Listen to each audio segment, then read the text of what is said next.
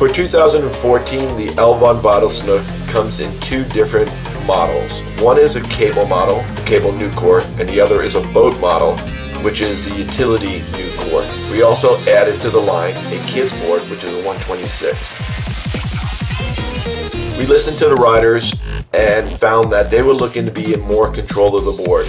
They wanted to have more control of their presses, they wanted to have more control of their placement of the board on the rail. And so what we did was we came up with features like the 90 wood that allowed the rider to control their presses, the waist cutouts that allowed the rider to control the torsional properties, softer layup, just a more lively, softer layup. All models have our durable sintered bottom. The 90-degree wood in the tip and tail on the cable new core allows the rider to control his presses a lot easier. The way the 90-degree wood is put together, it's all interconnected, and so what happens is the way the riders are pressing on the board, they're able to control it and it's not fighting against them as much, but still gives them a liveliness to snap out of their presses. The foam waist cutouts allow the board to land softer. It helps with vibrations on some of the choppy water courses, but it also allows the rider to control the torsional properties. Where a board's always trying to find its way back to its original shape, with the foam waist cutouts, it's a slower, a more delayed response to fighting. So a rider's not fighting against the board, always trying to get back to its normal shape.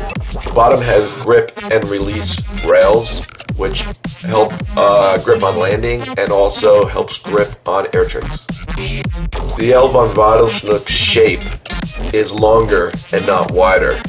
What we wanted to do was we wanted to have more stability on features, but also we wanted it to carry more speed.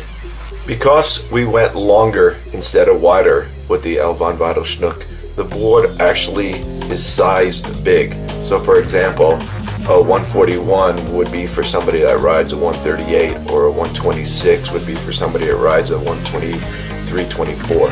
The flatter rocker allows for more speed, but it also allows the guys doing air tricks to control the arc. What I mean by that is a normal boat board wants to arc as you cut harder and harder, so it tells you when to take off. With a straighter, flatter rocker, you're able to control when you take off, because as you load harder and harder, the board's not arcing and making you take off. Concave tip and tail adds to big ollies, but also it adds to the feel a rider has when he places his board down on a narrow rail. He can kind of use the concave to balance against the edges of the rail.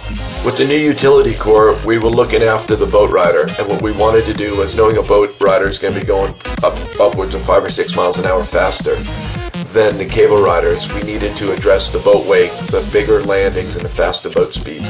We did that with a glass that has carbon woven through it. So it holds a nice strong rocker, and it also gives you a little bit more snap that the boat riders are looking for at the faster speed.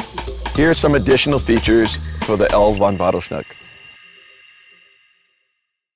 New for this year is Stored Energy Plus.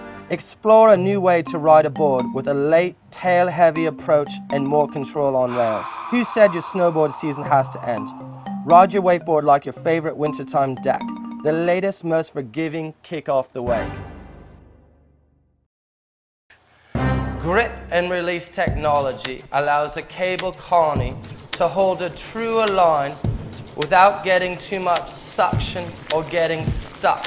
Traditional wakeboards tend to do two things at the cable. They tend to arc too much and get stuck. With our new cable park specific Videl Schnook, we are presenting GNR technology, allowing more freedom on air tricks. Park fins, a fin actually designed to be sessioned on rails, wider profile, fatter bottom surface area, and a durable new construction ready for anything in its way. Also designed for riders that like that fineness feel, with a less gratuitous grip on the water. Sintered base, the most durable non-stick base material we've ever tested on rails. With our exclusive base, no obstacle is safe on cable parks with our jib-friendly material.